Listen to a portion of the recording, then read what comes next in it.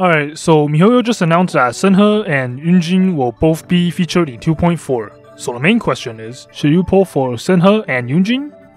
First of all, let's look at Shenhe. She's thick. Oops, here's a real picture of her. Cryo character, we all know what 5-star cryo characters have in common. Yola is a physical nuke.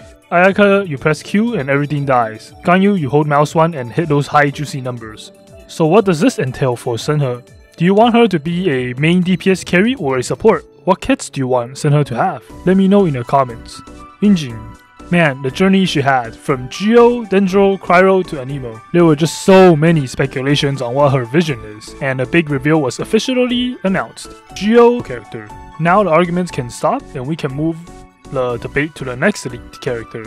There will also possibly be character reruns, most likely 2, like in 2.3. My predictions are Xiao and Ganyu double banner. What do you guys think?